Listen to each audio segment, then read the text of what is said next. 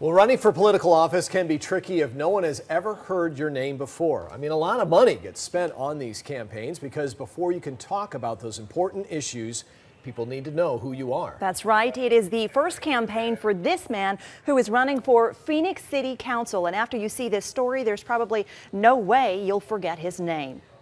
The campaign's flooded with 7 candidates, and you need to stand out. Now, CBS 5's Adam Longo is live in Phoenix. And Adam, his campaign slogan's so popular, all his campaign signs are apparently vanishing.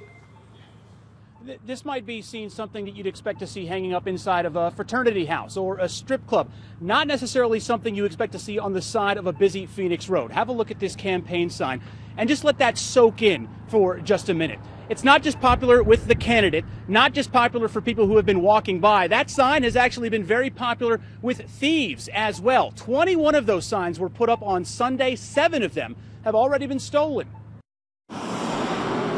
These signs have been, erected up and down Central Avenue. Austin Head? I don't get it. I love Head. Oh, that's pretty strange. It's kind of funny because I think that's his last name. I believe if you're not doing something interesting, then people are just going to ignore you. Phoenix City Council candidate Austin Head, yes, that's his real name. In order to get ahead, he decided I love Head would be the best way to get his name in your head. He just wants to get people's attention so that they can see his name. Did it work? It did. We decided to go with this sign because of how much money the special interests have given my opponents, and that the only way we can combat it is doing something somewhat shocking. He's been outspent by 2 of his opponents 15-1. So are these campaign signs funny, brilliant, offensive? It reminded me of some words that my friends used for certain things in high school that everyone was hoping to have happened at one point in time. Oh, what's it referring to? That's the question. Oh.